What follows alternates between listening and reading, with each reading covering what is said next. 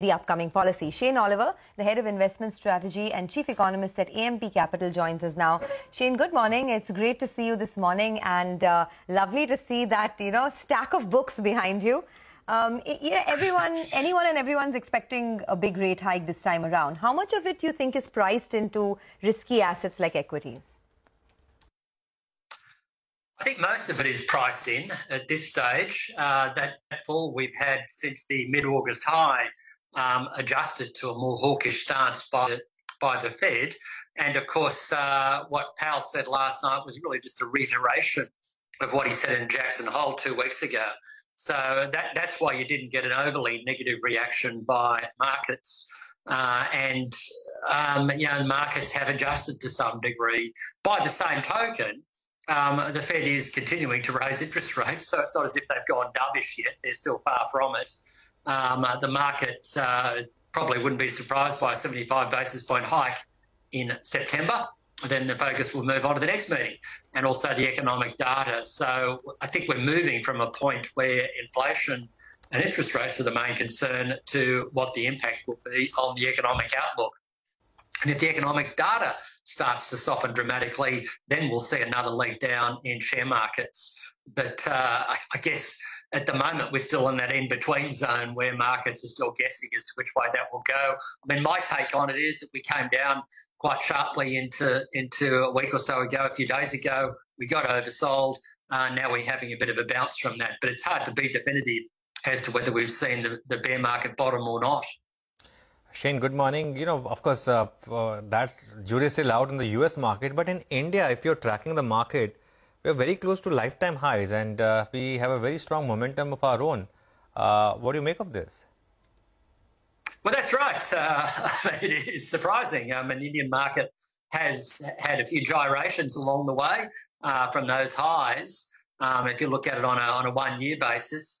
And, of course, some of those gyrations have been driven by what's going on globally. The Indian share market is known to be somewhat more defensive. Exports and imports are a relatively small share of the Indian economy compared to other markets across Asia. And it's known to trade on a relatively high PE, and that's certainly been the case through this period.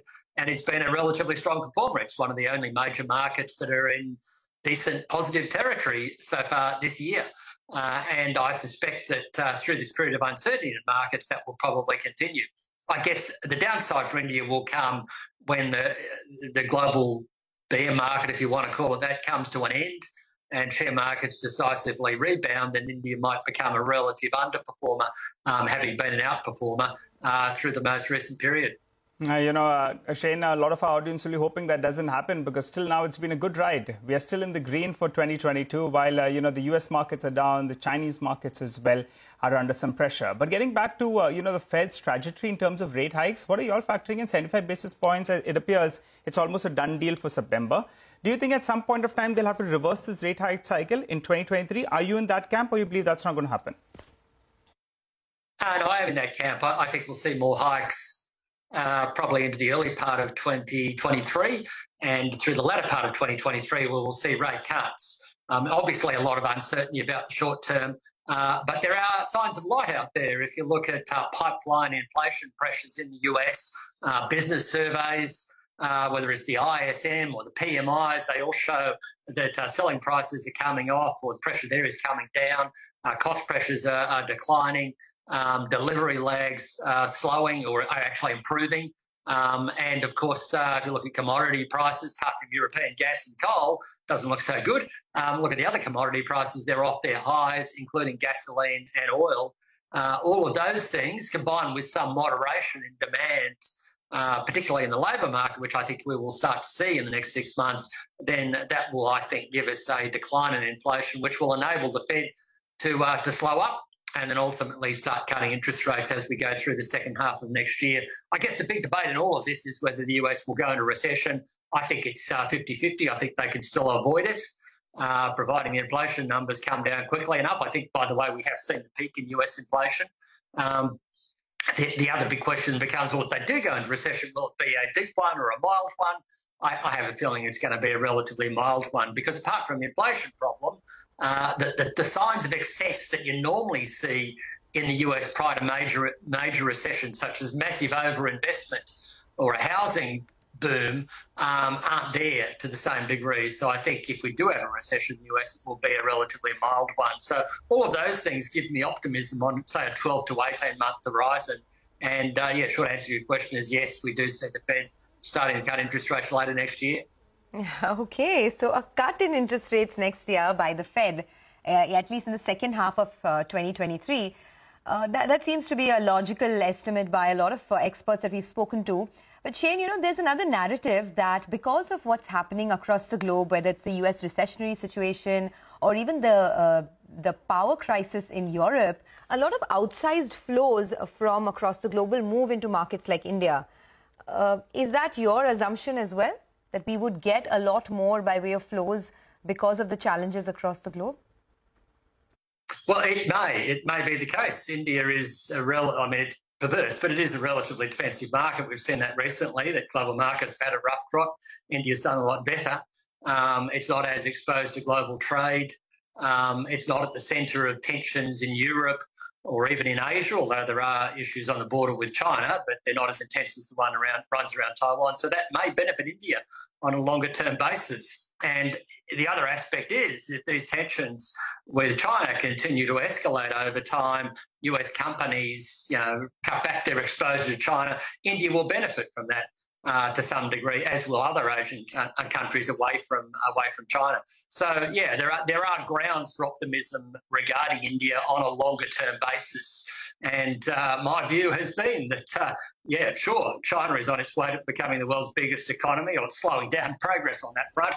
But a decade or two after that, India will be the world's biggest economy, albeit we're still talking about many decades away. But I think that is the direction we're heading in. And, of course, India's relatively stable democracy is a big factor in that regard. Okay, so in that case, what do you see as the gains for the rest of the year? India has already outperformed.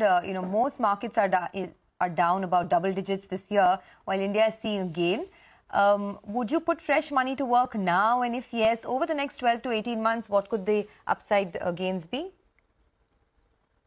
Well, I think in the very short term, there's still downside risk for markets globally, led out of the US and Europe. And if that transpires, then India will be dragged down into that. But I would be using that as a buying opportunity. History tells us that in the aftermath of US midterm elections, and believe it or not, this year has played out pretty much like we often see in midterm election years in the US, albeit a little bit more severe. You normally see markets rally. And I would be looking to buy into any weakness we see over the next couple of months. And from about November, sometime, I think we're going to see fairly decent rallies, and that will also benefit the Indian share market. The one thing I'm a little less clear on is whether the Indian share market will take a bit of a backseat as global markets start to recover, or whether it will remain an outperformer. And I must say I'm neutral on that view. All right, Shane, so a short point is that Indian markets are trading at elevated multiples or valuations, but we seem to be still going to outperform. Is that the view? Well, as I say, I'm a bit open on that front. I mean, there is a reality of mean reversion here, that India has been an outperformer. Yeah. It trades on a somewhat higher PE compared to many other markets around the region. For example, the Southeast Asia is trading on something like 11 to 14 times PE compared to about 19 times PE for India, if you compare it to 2023 earnings. So those arguments would suggest that once the recovery comes globally, that India will be a relative underperformer. A counter-argument, I guess, is some of those geopolitical issues which might continue to benefit India. So that's why I'm a bit neutral on that one as to whether India will be an outperformer or underperformer. I think the better way to play it would be for investors to allocate money into markets as we go into any more weakness over the next couple of months, but to do that equally between India and global base, or on a neutral basis in terms of India versus the rest of the world. Okay, well, Shane, we will leave it at that. Thanks a lot for joining in, and all the best. Have a great weekend. Thank you. Okay, well, that's the word coming in from Shane Oliver. Yes, there could be a recessionary situation, but guess what? He's also expecting rate cuts by the Fed in the second half of the next year. So he said that a recession may, in all likelihood, be averted and then followed by rate cuts from the Fed. Let's do one thing. Let's slip into a quick break. Our list of top 10 stocks coming up in just a bit.